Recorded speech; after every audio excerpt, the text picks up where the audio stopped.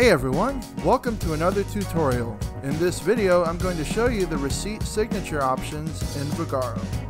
Your business now has a choice of whether to require receipt signatures or not. This can be configured on the Vagaro Pro app or from Vagaro on a computer. Let's see how. Here we are on the checkout page of the Vagaro Pro app.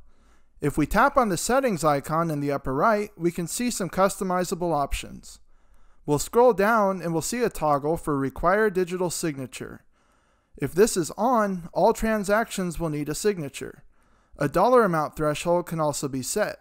Let's say we want a signature on any purchase over $200. We would enter that amount here.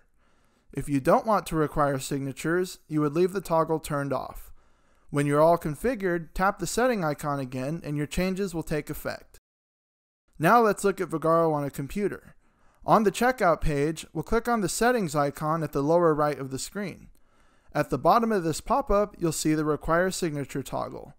This can be toggled on or off, and then click Save, and you'll be good to go.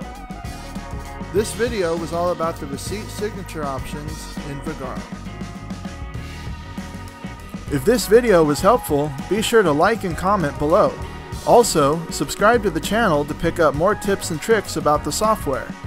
Check out the description to follow our social media channels or to start a free trial of Vagaro today.